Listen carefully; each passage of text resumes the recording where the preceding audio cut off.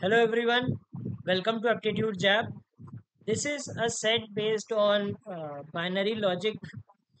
It says that there are four students, W, X, Y, Z. They took an examination and they scored a whole number of marks. Okay, five teachers A, B, C, D made the following statements about their marks.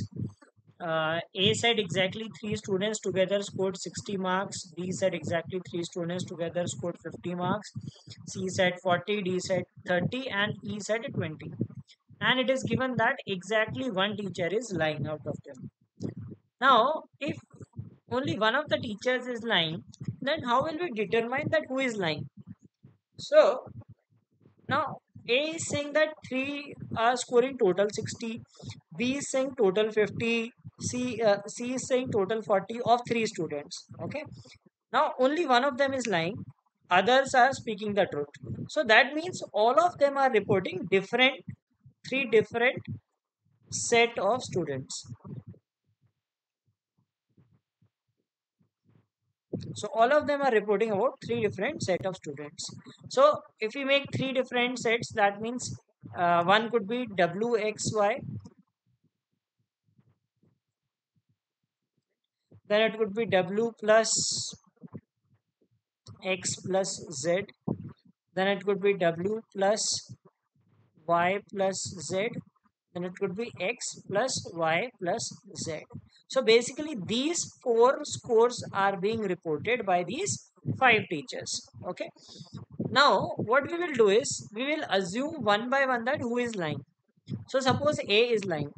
So if we say that the liar is A, so that means these four people are telling the truth. Okay, so we do not know who is W. We cannot distinguish that who is W, X, Y, Z. We can just say that these are reporting total of three things. So we just add this. Let us assume that this is W, X, Y, this is W, X, Z, this is W, Y, Z, and X, Y, Z. So 50 in any order. Okay, the purpose is not to find the order. So if we add all these, so we see that it is 3 times of W plus 3 times of X plus 3 times of Y plus Z. So we will get this. Now if we add this, it comes as 90 plus 50, that is 140. Okay. So we get W, X, Y, Z is equal to 140 by 3. But what is given that they scored a whole number of marks. Whole number means this cannot be in fractions. Okay, so that means A is not lying. Okay, now if we assume that B is lying, so we will subtract we will what we will do is we will ignore this, like we will add 60 instead of 50. So ये कितना बन जाएगा अब? Now this will become 150. 150 it will become. So the total of these four will become 50. Okay. Now you might say that B is lying in this case, but wait, what these people are reporting? These people are reporting the marks of total of three of these students. Okay. So suppose B is lying, we are saying कि सबका total आ रहा है सबका total आ रहा है 50, WXYZ का चारों का टोटल 50 आ रहा है, but A was reporting the total of three students. How can be the total of three greater than total of four? Because all of them are scoring whole number of marks. Whole number includes like zero and natural numbers. Okay, so how can be the total of three greater than the total of four? That means one of them must be having a negative score, which is not possible. So our assumption that B is lying is also false. Okay, so next we will check for C. So what will happen is the score will keep increasing. Like when we exclude this, the total was 140. When we excluded this, it will be 150, 160, again not divisible by 3, 170, 180. So if we include that E is the liar, so E lies means 30, 40, 50, 60 will be included.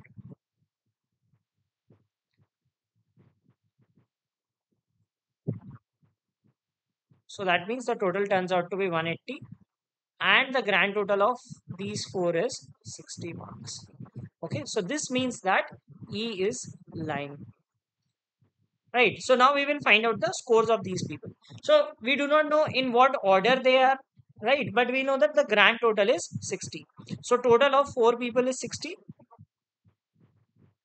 Now A says exactly 3 students together scored 60 marks. So suppose A talked about WXY, so the remaining person, one of the scores will be 0. Okay. B reported the score of 3 students as 50. So 60 minus 50, that is 10. Okay. C reported the score of 3 students 40. So 60 minus 40 is 20. D reported the score of 3 students at 30. So the total remaining will be 30. So these will be the marks of the students in any order, right? So this was just to explain. This is not the order. This does not mean that WXY is 60. So it was just to explain, right? So the total is 60. The scores can be in any order. Okay. So the liar is E. The next question: what is the highest score of any student? So the highest score is 30. What is the total score of the students?